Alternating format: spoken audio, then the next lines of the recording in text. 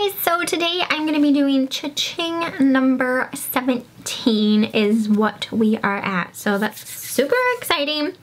We're just going to go over everything that has sold recently in this video, and I will try to mention prices that I paid with the things. I don't always remember, so I won't always have a price that I paid on them. So we're just gonna get started on to where we left off. The first thing was a dress by Lily Fermiana.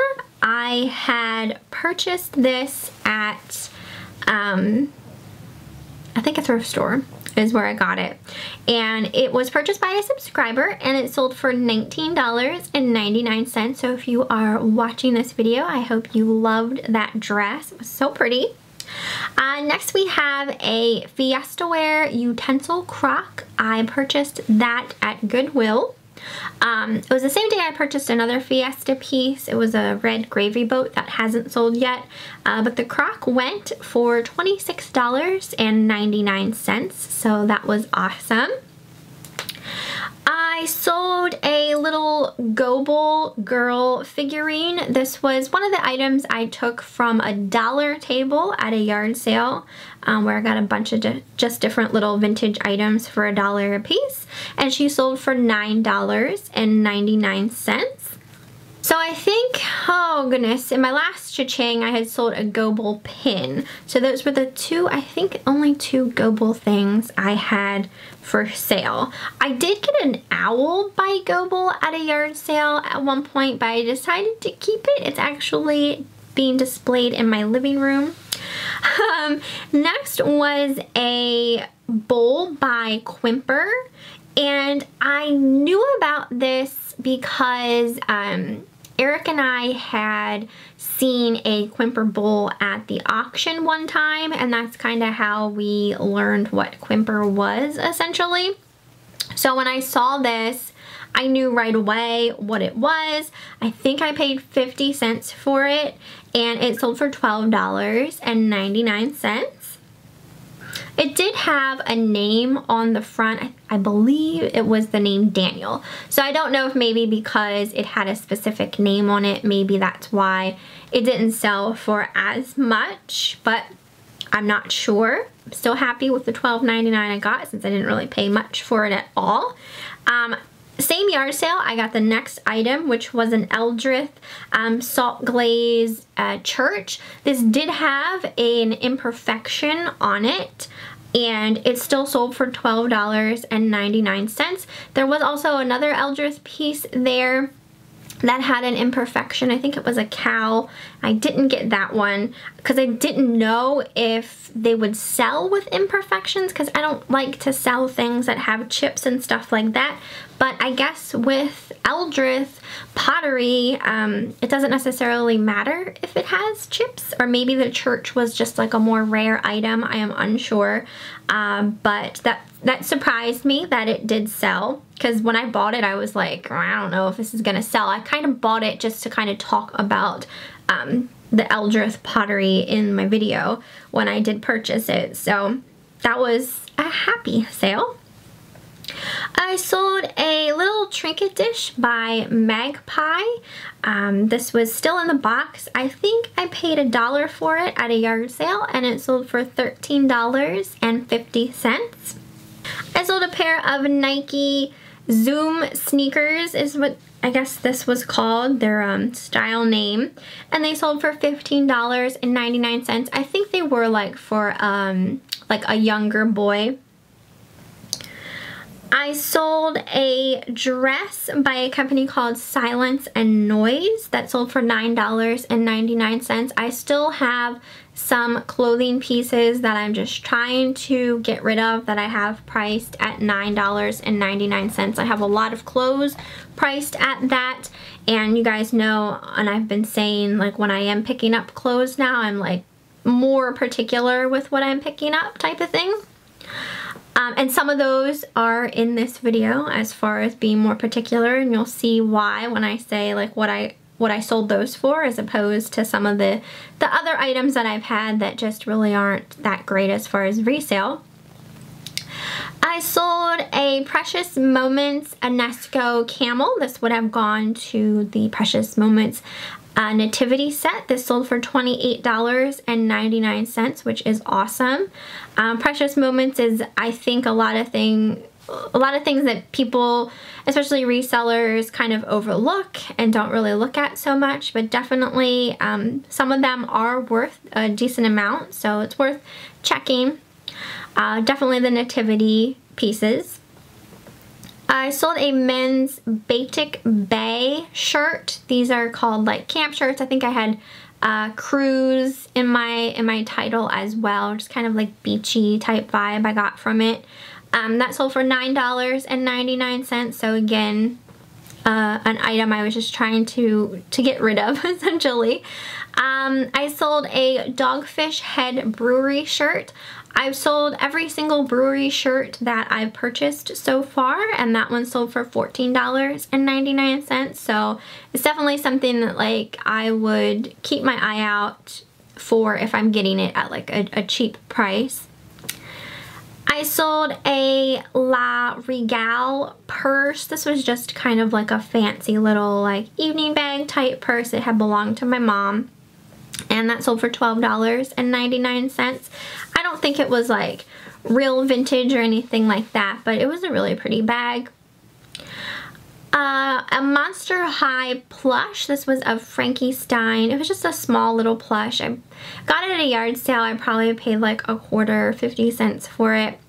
And I had it for a while. I didn't have it listed. Like I kept it for myself because there was a point in time when I was really into collecting some of the Monster High dolls, like when they first came out. So I sold that for $9.99.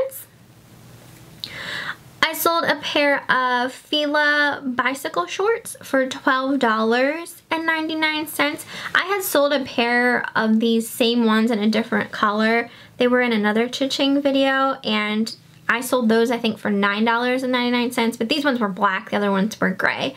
So I listed them just a little slightly more because I thought the color was a little nicer. Let's see, I sold a Pandora charm. This was a little ballet slipper for $14.99. I feel like that might have been a subscriber, but I can't remember. If there is ever a time where, you know, I sold something and it was from a subscriber and I forget to mention that, I apologize to you guys. Sometimes, like, you know, it was a while since these things sold and then I don't have it fresh in my memory as to if it was a subscriber or not. But I'm kind of thinking that one did go to a subscriber. Next was a Bart Simpson mesh trucker hat. This was an older mesh trucker hat. It sold for $12.99. I like picking up the mesh trucker hat, especially the vintage ones. I think some do, you know, more well than others. I sold a Rose Gal top. I think Rose Gal is just kind of like an online kind of boutique shop. I think I've seen their advertisements on Facebook actually. This was a really pretty top. It sold for $16.99. Alright, here was a good resell of a C.O. Bigelow perfume in the scent Orange Blossom. This one sold for $70.99, which was fantastic. I don't think that they sell that fragrance anymore. That's why I love perfume so much. You guys see so far, like my sales, they just some of the prices not so fantastic, and then as soon as you get to a perfume, boom, $70. I love perfume. Okay, next was a this was made in Japan. It was like the old lady that lived in a shoe kind of planter. Eric and I got this at the auction. I think we probably paid maybe $1 or less for it. It sold for $12.99. This one is an Eric Cha-Ching. You guys might remember, depending on how long you've been watching my videos, Eric had picked up a bunch of Picard china pieces at Goodwill, and this one was a teapot. We still have some pieces for sale that haven't sold yet, but some have sold, and they've sold for good money. So this one was a teapot and it sold for $58.99. So that was an awesome sale. He was really like happy about that. Like he was like, oh yeah, sold my teapot. So next was a Victoria's Secret perfume in the scent Such a Flirt. This one sold for $12.99. I sold a Jennifer Lopez blouse to a subscriber for $10.99. So if you're watching this video, I hope you loved that top. Next was, you guys will remember seeing this, was a little framed print of Alfred's Alley in Philadelphia. I had purchased, I picked this up at a Curb Alert for free and it sold for $9.99. So considering I got it for free, that's awesome. Let's see, next was a Bystol Halloween mobile decoration. This was brand new in the packaging. I think I paid 50 cents for it at a yard sale and it sold for $12.99. I sold a dress by Boston Proper for $9.99. Next was a Stampin' Up stamper set. This one was called Holiday Blitz. That sold for $12.99. I know Stampin' Up stampers used to be, like, they used to have really good resale value, like ages ago, but I feel like they just don't sell as well as they used to. I don't know if maybe people just aren't using stampers as much or why the case of that is. So here's an instance of me trying to resell, being more particular with clothing items. I got this Title IX dress at Goodwill. It was kind of like an athletic dress, a golfing dress essentially, you know, something that you could wear and be comfortable in, like playing tennis or golfing and that kind of thing. That sold for $29.99, which I thought was fantastic considering you see some of my other clothing items selling for like $9.99 because it's, you know, clothing that doesn't really have such good resale value, and I'm just trying to be more particular with clothes that I pick up. Next was a willow tree figure that Eric and I purchased at Goodwill. Went to a subscriber and I was asked if I could give a shout out. So I am going to give a shout out to Robbie as well as Megan. So thank you, Megan, for purchasing this. I think she had purchased it for her sister Robbie. So that was so sweet. It just makes me so happy knowing that, like, you know, we got something that someone saw and just, you know, loved it so much that they had to purchase it. I think that's awesome, and that's why I just love doing this kind of thing. I feel almost like I'm a personal shopper, you know, kind of thing. Like I'm finding good deals and passing them along to other people. So that sold for $31, and because of that, I started picking up other willow tree type figures. I just sold yesterday, or maybe it was today. I think I packaged it up today, but I think it sold yesterday. I had purchased a little willow tree Christmas ornament at a yard sale for $25 that just sold today. So that's definitely something that I will continue to kind of look out for in the future. I sold, this was from my personal collection. I am like a Lush fanatic, and some of you know that because of my other YouTube channel. But I had an American Cream lotion, and I love the American Cream scent. I have the perfume, but I just don't really use the lotions that I've purchased. So I decided to sell it, and you know, you can't buy it anymore. And you know, a hardcore Lushie goes crazy for Lush products. So it sold for $41 and a penny. So that was awesome. I just sold, again, the other day, I sold my Butterball lotion for a really good price as well. I am willing to part. I'm willing to part with some of my Lush collection, but for the most part, as far as Lushies go, you probably don't stand much of a chance finding Lush products at a yard sale or a thrift store or anything like that, because we just love our Lush too much to actually just give it away. So that was a great sale for me, I think, because, you know, when it's something a part of your collection, sometimes it's a little hard to get rid of, but I'm glad that I did.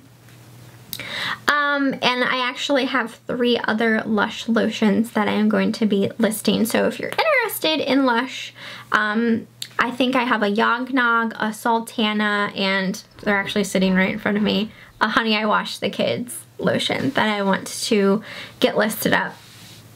Not ready to sell any of my perfumes yet, but I'm alright with the lotions. Okay, next was an Ashley Cooper bracelet. This was really cool because it looked like a bracelet. You could wear it as a bracelet, but there was a hair elastic tucked into it. So it's like you were wearing your hair elastic on your wrist, but it actually looked like you were wearing a bracelet type of thing. Just made it look a little fancier, but that way you always had a hair elastic on you. So I thought that was just awesome. I got that at a yard sale, I think for $1. And it sold for $9.99. I sold a Takahashi little swan trinket dish. I mean, you could put soap in it, pretty much anything you wanted to. That sold for $14.99. I feel like I got that at a yard sale and probably paid like 50 cents for it. I sold a top by Soft Surroundings. This was so pretty. I absolutely loved the beading detail around the neckline. It was one of those tops where I got and I was like, I'm keeping this. And then I tried it on. I was like, yeah, I don't like how it looks on me. Story of my life. I hate shopping for clothes.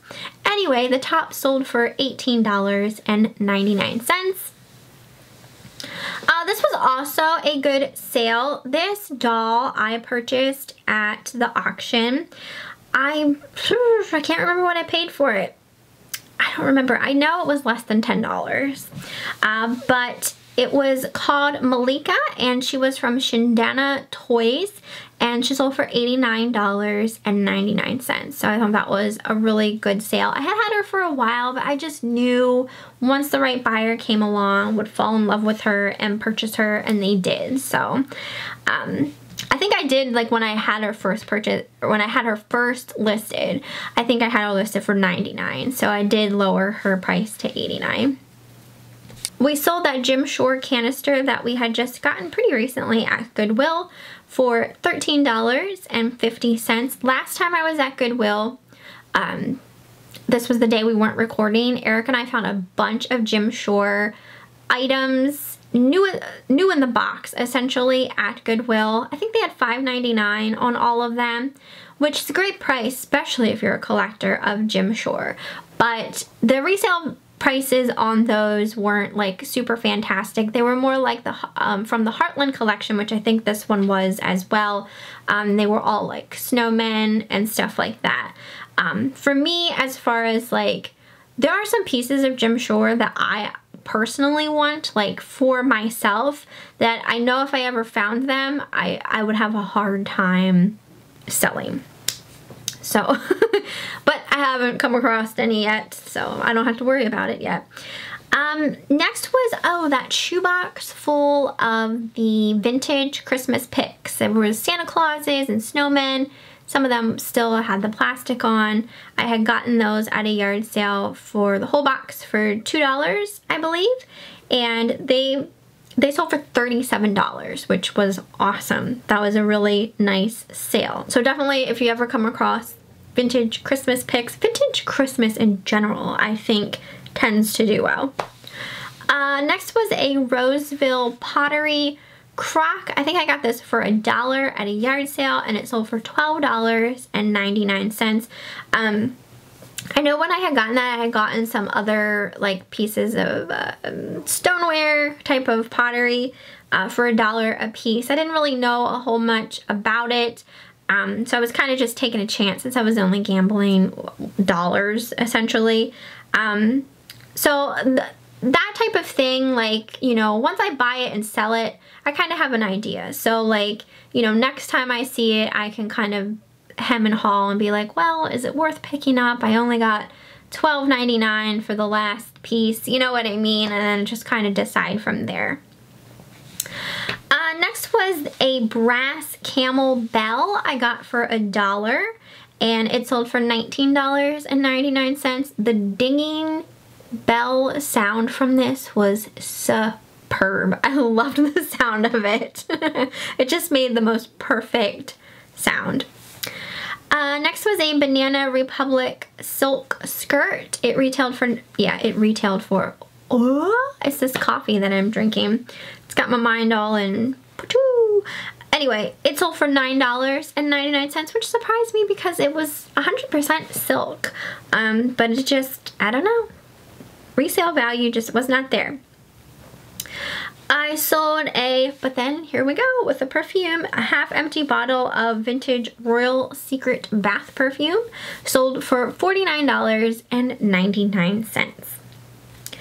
I also sold that vintage Disney Epcot ashtray. I had got this at a yard sale. I think it was $1/4 or 50 cents. I can't remember now.